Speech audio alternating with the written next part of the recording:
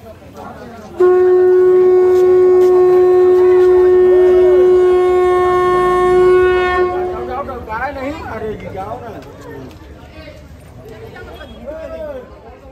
name is Latika. I just recently got to know about you, and it's my first time over here.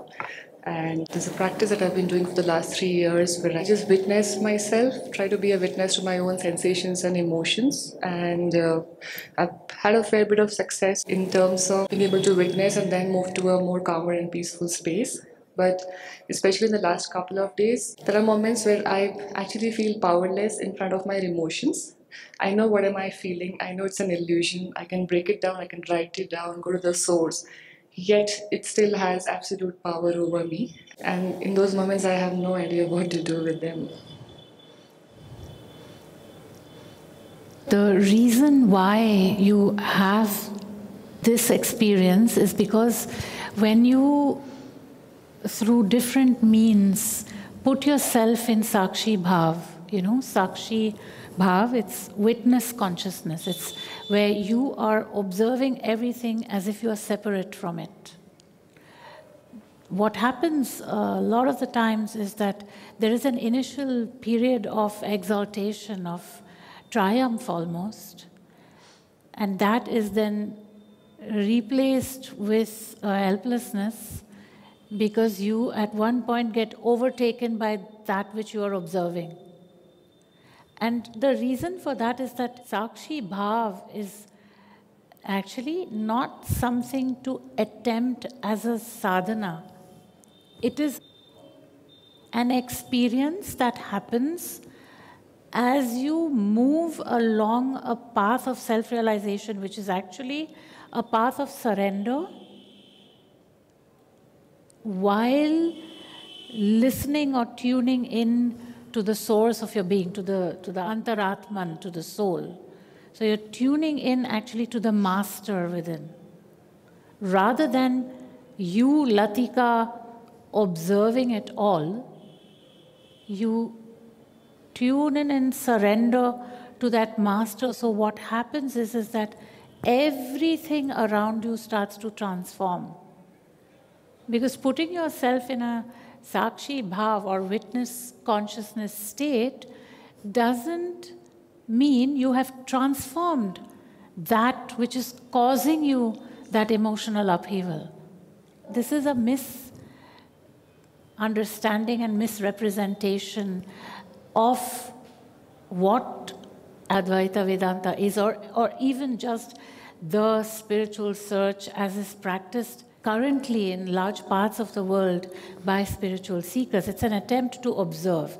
It's an attempt to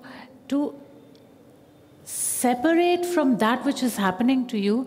The pain, a lot of the times it's the emotional pain, it's the suffering, it's the misery, it's the challenges that you want to overcome.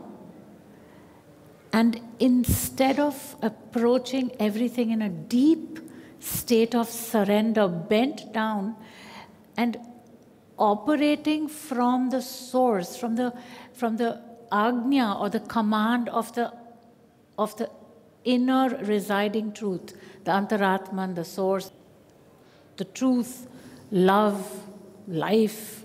There are many words for it.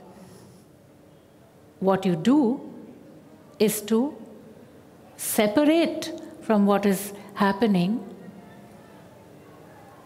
and enjoy that experience of freedom from those emotions. But they still remain. The entire circumstance, the entire world around you remains untransformed. And so, this is not a process of transformation. Sakshi Bhava, or witness consciousness, happens along the path of surrender. Surrender is the main word which is forgotten. A lot of the teachers on the circuits, they do mention it, but it's not given the degree of importance which it needs to be given. It's the crucial word. So where is the surrender? Right, it's a simple thing. You can just step out of this mess right now, And the way you step out of this mess is start to accept this as this, this. It's you, Latika, daughter of Prabha. Prabha from Pune, Punya Nagari, it's called now, right? Or used to be called. Yeah. That's what you are, and the transformational process happens not through observation of what is happening to this, but this is in surrender, this is bending. And what is it bending to? It's bending to the source, the master within, the Antar Guru. We say in Sanskrit, Antar Guru.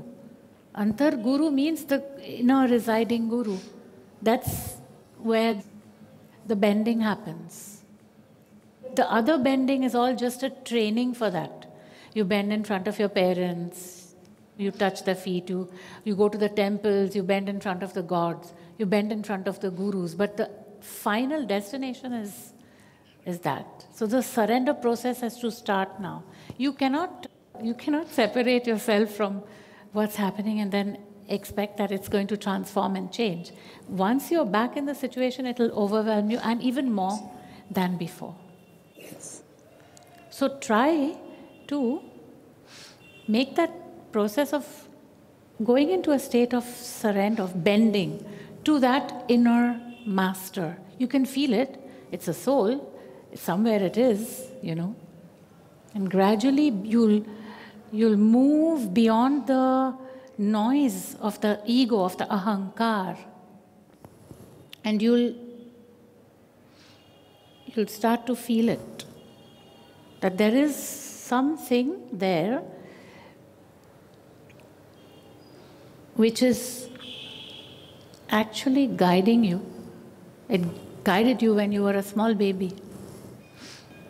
You were free. You could just go with the command, with the ajna of the antaratman, of the soul, of the source, of the truth.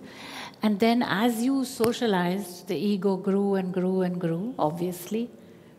The socialization process is also a expansion of ahankar, of ego. And then we know what happens after that. So it's like shedding all those layers, piercing beyond them to that.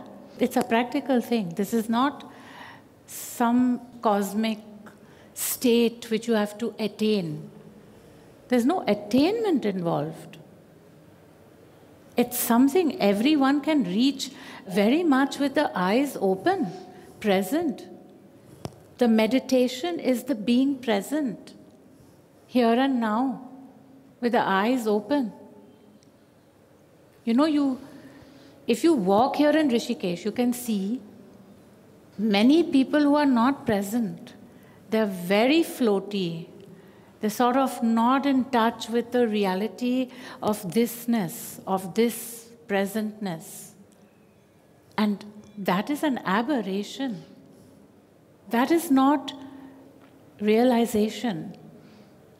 It is actually a step away from realization. So it has to be reversed, that process. So surrender, that's where I head towards. But a lot of times what happens is the mind still wants to stay stuck in that loop where it's still very hopeful of getting some kind of fulfillment from the outside. Sometimes I give into that temptation and start moving out in the world, and the moment I do that, there is an emotional breakdown. I come back to myself. There's again this powerlessness in this loop as well, where the hope doesn't go away of finding fulfillment in the world, in the worldly things. But it is the world in which we have to find fulfillment. It is the world that we have to embrace. If that were not the case, why then are you in a body? Why are you in this world if it is not the world that is to be embraced? It's simply how you perceive that embracing. What are you embracing? from what I understand about what you just said, it's like you're quiet within yourself, observing all these emotions happening to you, and then you have a sense of peace and equanimity. But then at one point the world comes and wants to claim its space in your life, and that's when you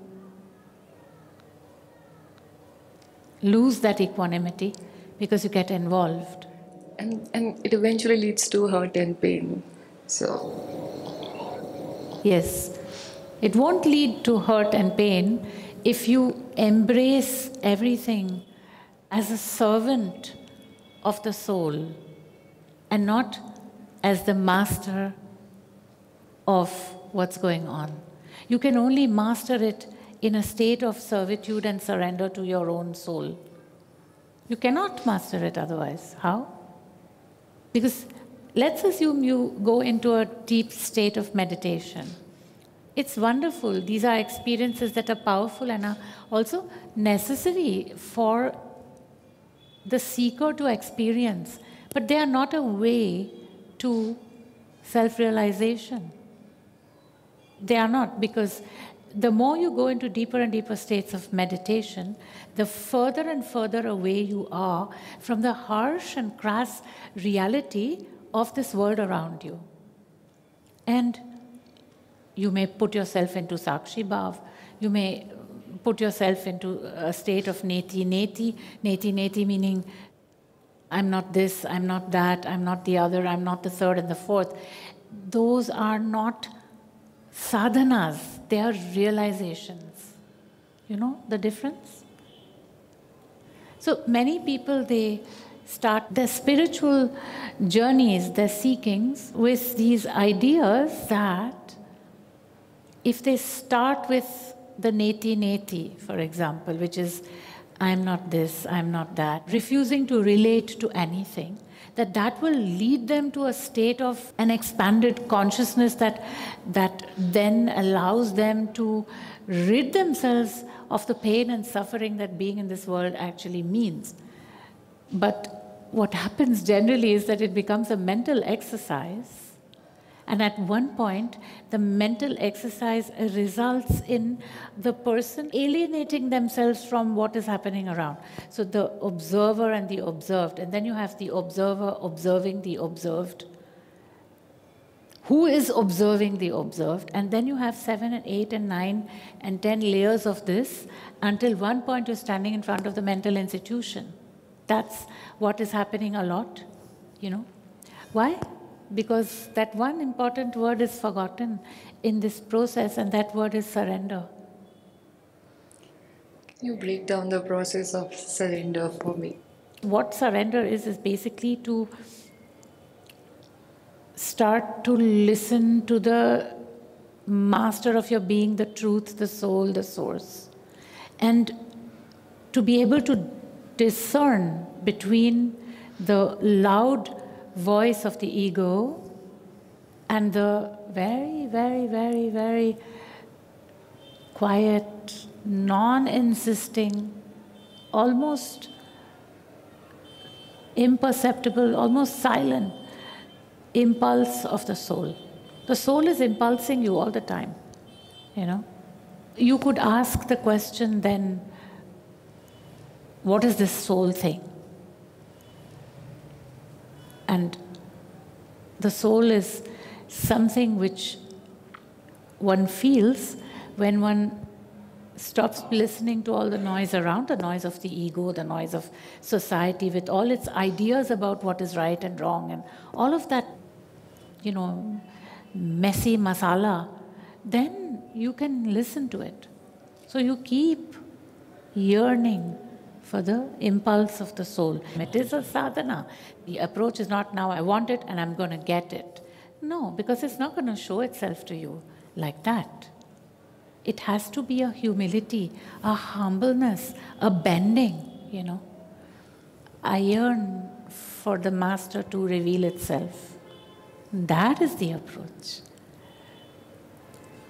Then it will reveal. So each action is this the moment to get up from that chair or not? If you start listening, you'll just know. You'll know it, and it will not be something which is dictated by the ego, but it's dictated by the soul.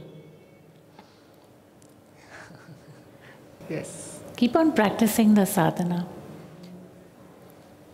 Have this faith in yourself that you can act from the truth. Have that faith, because that is your original nature anyway as a baby. You know? Thank you so much.